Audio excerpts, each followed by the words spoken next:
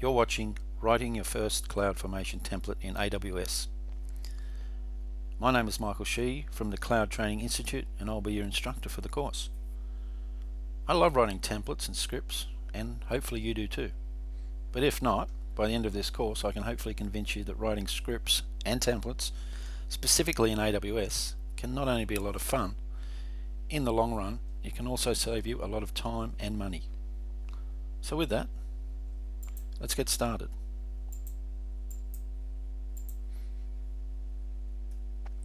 What is CloudFormation? Well, AWS CloudFormation enables you to create and provision AWS infrastructure deployments predictably and repeatably, and enables you to use a template file to create and delete a collection of resources together as a single unit, which is referred to as a stack. Okay, well that's all well and good, but why use it? Why use a CloudFormation template? Okay, well there's a few reasons. For instance, you might want to simplify your infrastructure management, which sounds like a great idea. As an example of that, if you have a scalable web application that also includes a lot of resources, such as an auto-scaling group, an Elastic Load Balancer, and an Amazon Relational Database service, all these tasks can add complexity and time before you even get your application up and running. So instead of that, you can create or modify an existing AWS CloudFormation template, which will describe all of these resources and their properties, and all you need to do is run the template to launch this infrastructure or any other infrastructure that you want. Another great thing that can do, it can quickly replicate your infrastructure. So as an example of that, let's say your application requires additional availability. You might replicate it in multiple regions so that if one region becomes unavailable, your users can still use your application in other regions. The challenge in replicating your application is that it also requires you to replicate your resources. However, when you use an AWS CloudFormation template, you can reuse the template to set up your resources consistently and repeatedly. Just describe your resources once and then provision the same resources over and over in multiple regions. You can also easily control and track changes to your infrastructure. In some cases, you might have underlying resources that you want to upgrade incrementally. When you provision your infrastructure with AWS CloudFormation, the AWS CloudFormation template describes exactly what resources are provisioned and their settings.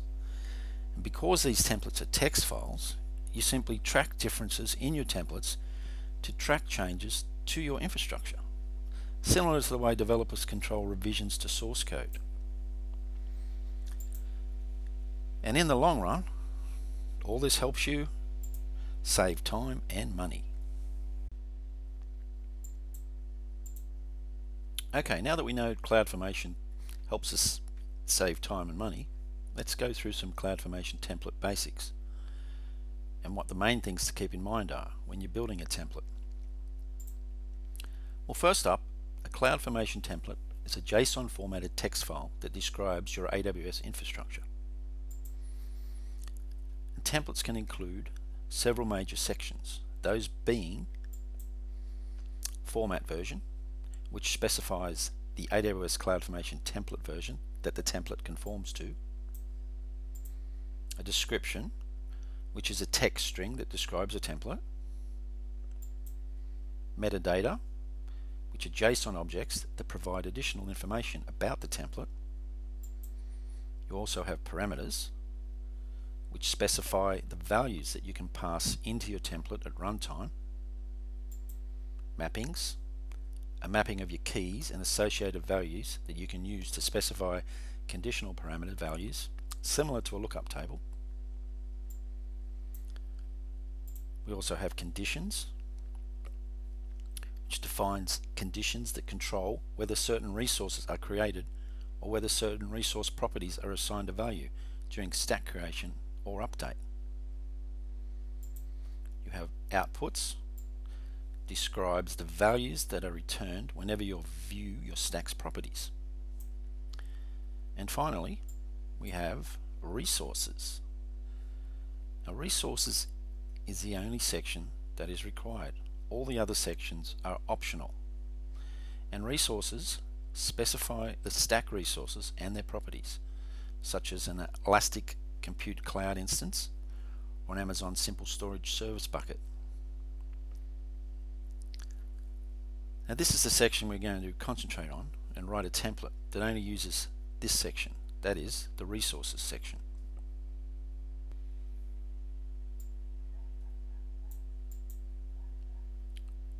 Okay, so let's go ahead and create a really simple template.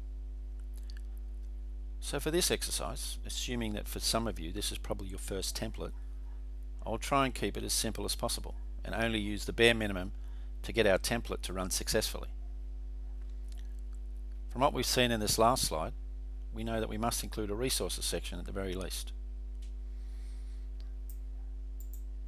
So what will a template look like with only the resources section in it? Well, it'll look pretty simple and something like this, with the only things that we need to input are the name of your bucket and the resources type. The resource type identifies the type of resource that you are declaring. For example, an EC2 instance. But in our example, we're going to use the resource type AWS S3 bucket. And if you hadn't guessed it already, we are going to create a new S3 bucket with our template. Okay, let's look at some values that we can populate it with. So for the name of your bucket, I've chosen this value, your bucket 129974AXZ. Now remember, bucket names are unique, so if you're going to run your own script or your own CloudFormation template, you have to use another value for your bucket. And the resource type. As stated before, we're going to use AWS S3 bucket, and take a note of the syntax of that.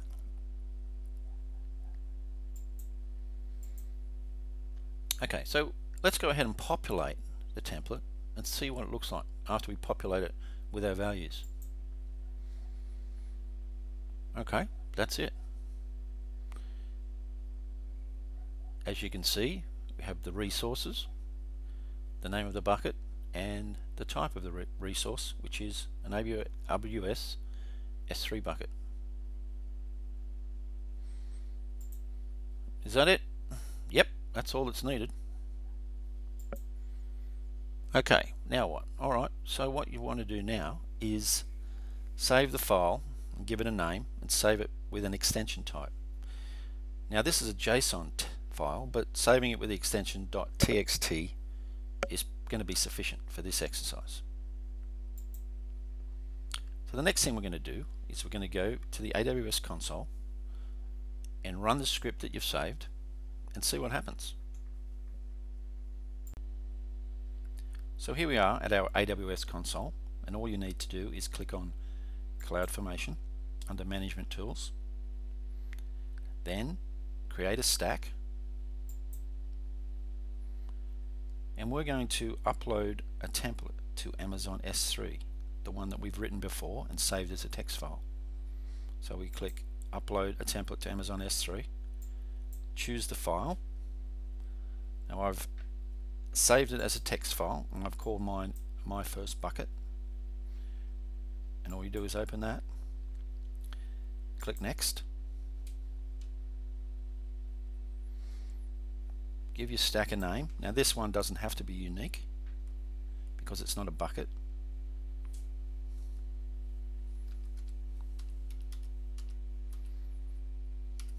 My stack 1. Now tags are important to keep track of your resources, so it's probably a good practice to give this at least a name so you know what it is. Let's call it my first bucket. There's some advanced settings that we're not going to pay much attention to in this example, just to keep it simple, but you could send an SNS notification if you wanted to, but let's not do that.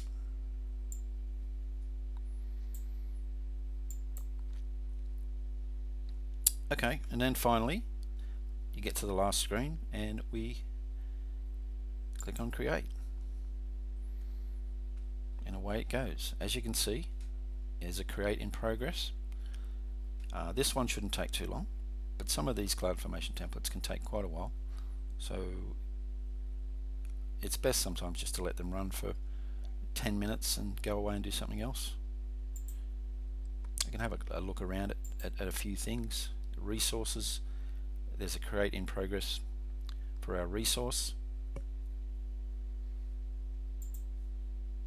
There's nothing in parameters. Tags, that's the name we set for the tag. We shouldn't have a policy because we didn't set one. Okay, I think I'm just going to go away and wait and come back when that create in progress is finished. Okay, we're back again and our stack's finished completing, and as you can see, the top stack, my stack 1, has status create complete, and if we look down below we can see an overview, outputs, we don't have any. The resources that were used was an S3 bucket, as we know. And one other thing I'd like you to note is template. You can actually see the template. Now that is the one that we made and saved as a text file. So that should have created an S3 bucket. Let's go to our S3 bucket.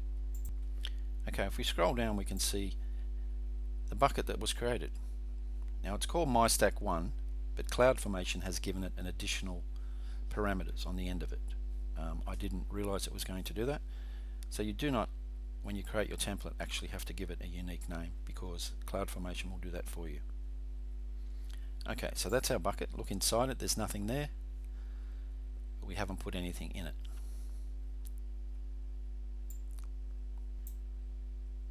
And that's pretty much it. So we've run our template in CloudFormation and it created a bucket for us, exactly what we wanted to do.